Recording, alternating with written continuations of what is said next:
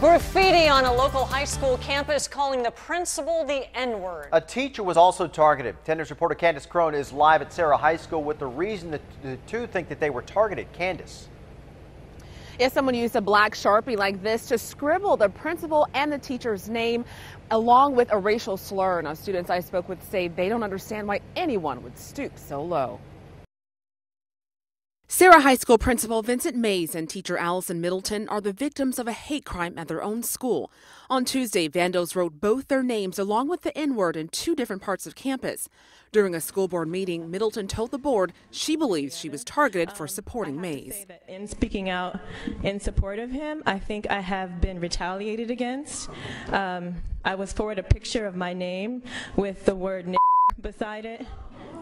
Several teachers have been trying for months to have Mays removed as principal.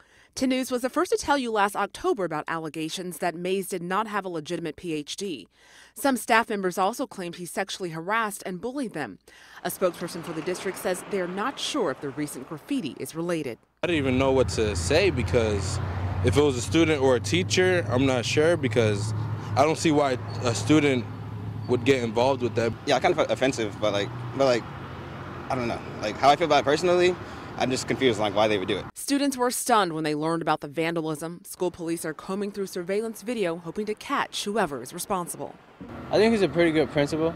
Every single day, he was always walking around, shaking people's hands, greeting everybody. I think he's a good principal. I reached out to Mays for comment but did not hear back. The district is asking anyone with information about the vandalism to call Crime Stoppers. We're live in Tierra Santa tonight. Candace Crone, 10 News.